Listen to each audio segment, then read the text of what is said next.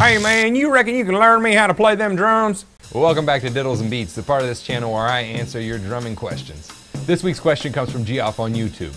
He has gotten the opportunity to play in his school's jazz ensemble. I also had this opportunity when I was in high school, and I got hooked on the music. He says he's never played in a jazz ensemble, and he wants to know how to approach working on the material.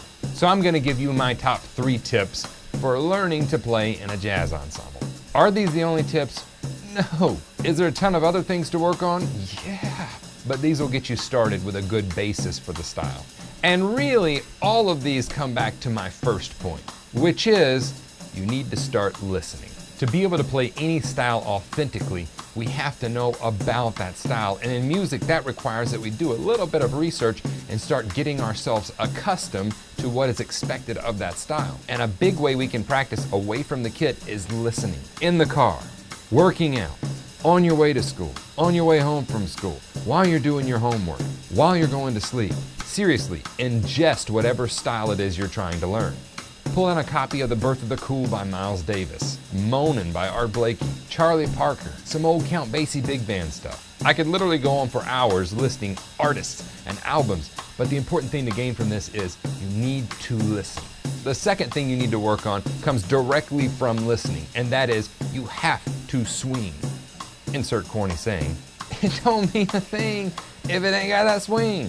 Seriously, you have to be able to make this music groove. And for this to groove, you have to have swing. Nobody wants to go to a gig and play with this.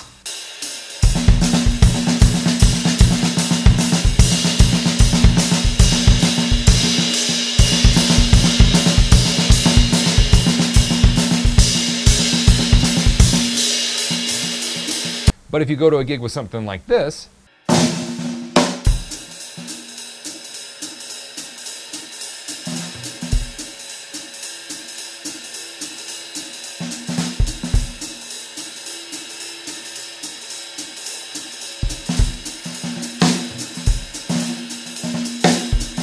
you may just get called back.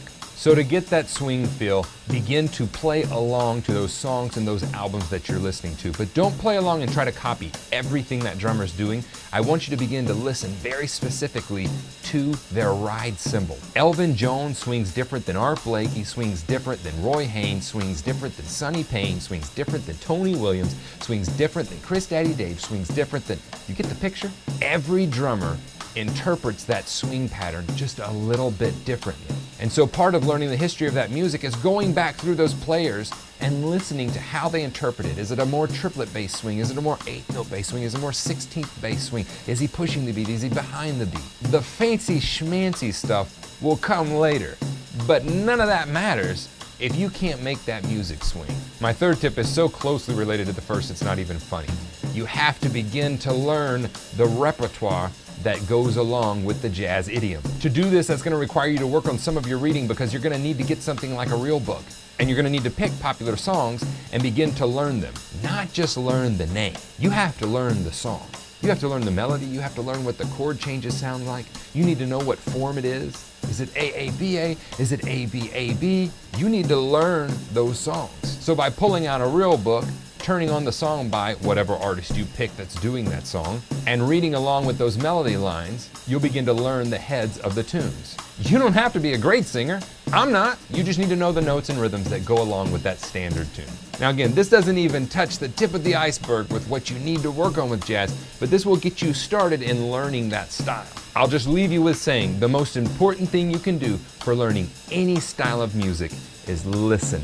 These two things on the side of your head are the most important learning tool that you have. Be sure and tune in on Wednesday for another edition of The Daily Beat, where I'll be including some live playing from some gigs here in Nashville I've been doing, as well as on Sunday for another drum lesson. If you're needing some help with your drumming or you just want to take it to that next level, follow the link below and take a tour of the members area. See what all I have to offer on the website. As I've told you a ton before, the link is below for your free 30 Days to Better Doubles download. Jump over to Facebook, Instagram, or Twitter and hang out with me there. But regardless of what you do, I'll see you here in the next video.